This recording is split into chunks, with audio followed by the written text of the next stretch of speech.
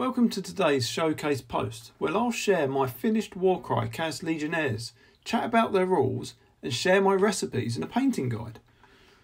This 8-man warband represents some of Bellacor's mortal troops in the Age of Sigmar setting. The warband consists of a leader named a Decuriarch, a berserker called a Mutandor with Beast Spear, 3 bulwarks called Horn Shields, and 3 brutes called Horn Helms. Whilst the warband is small due to its increased points cost, each model is tough and robust with a better wounds and toughness than your average fighter. The Decuriarch and the Horn Shields are toughness 5, whilst the rest of the warband is still a mighty toughness 4. Not a particularly fast warband with everyone moving 4 inches, however the Mutandor does get a bump up to 5 inch, and his triple ability really helps out, giving the warband some speed. More on that in a bit. The Chaos Legionnaires' new reaction rule will help a little with the slow movement. When an enemy finishes an action within 3 inches of one of your fighters, you can choose another one of your fighters within 3 inches of your first fighter to get a free move action. This bonus move means that you'll be able to get your fighters into combat and have 2 actions for attacks. It does mean you'll have to group your fighters together and keep them close.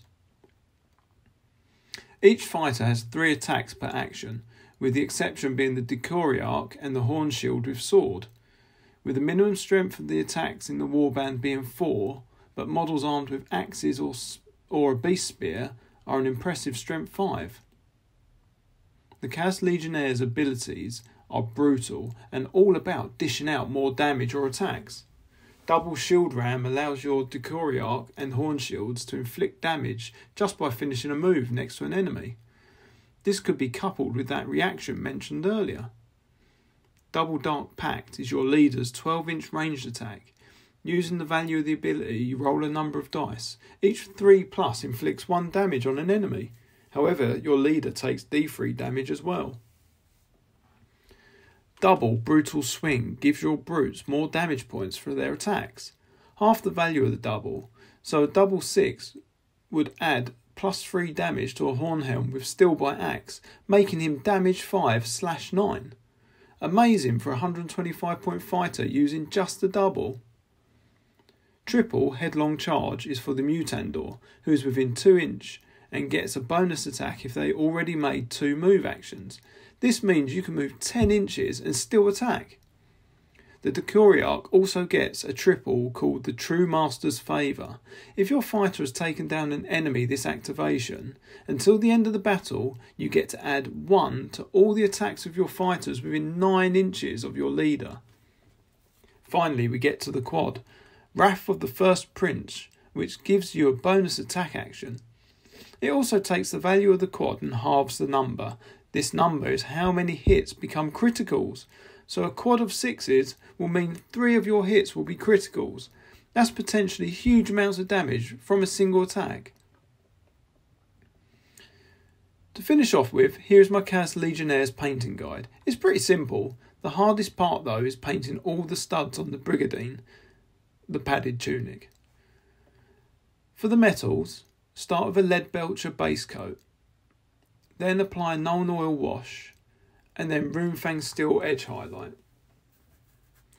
For the gold, start off with a Skullcrusher brass base coat, followed by a Reekland Flesh Shade wash with a Canoptek alloy edge highlight.